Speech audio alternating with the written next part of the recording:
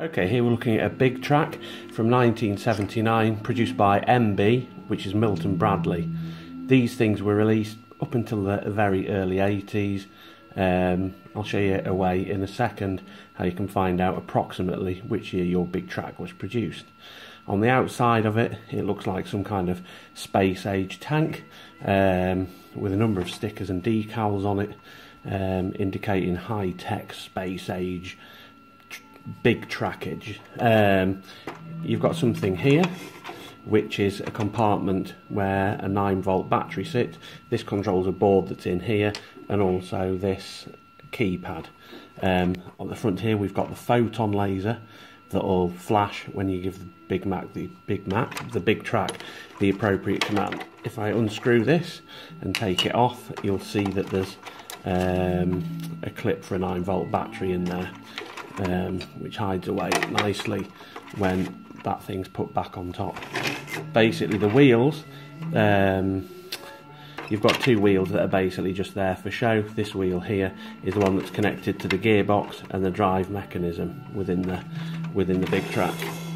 If we look at it from front on, as I say, you've got a photon laser here, which is basically a 2.2 volt bulb, I think. These things here are basically caps where you lift those off and undo some screws to get into it. If we look at it from behind and lift that up there, you can see that that's the back of it, and underneath we've got this battery compartment here. This thing is a nightmare. The unit takes a Bigtrak takes 4 size D batteries which fit in this housing here. More often than not, those contacts are corroded, but in this case they look clean. The issue you've got with this is due to the weight of the batteries, this compartment's really flimsy, so sometimes it struggles to get contact, which can be very frustrating. You'll see something on the wheel here where you've got a rubber O-ring that goes around the wheel.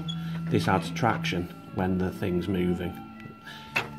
In the middle we've got a gearbox. There's a whole paraphernalia of cogs inside here, and a magnetic clutch that keeps the wheel movements the same. The unit does make a sequence of beeping noises, and as such there's a loudspeaker that we have just inside here, where you can hear the noise that the thing makes when it's functioning. So this particular example was purchased for 10 quid off eBay, and another couple of quid postage on top of that. It's in quite a dirty state and the plastic's quite yellowed. I'm going to try and give it a clear up. You might be able to see that on this switch there's a lot of residue that could be anything. It looks like corroded battery stuff, so hopefully it's not too bad. One thing I've just noticed here that I should tell you is there's a little hatch cover, and you'll see a socket in there. That socket is to hook up your Bigtrak transport that would attach to this, and you could use this function here out, and the Bigtrak would empty the contents of its trailer onto the floor on command. So that's it from the outside. Let's take a look at the beast within.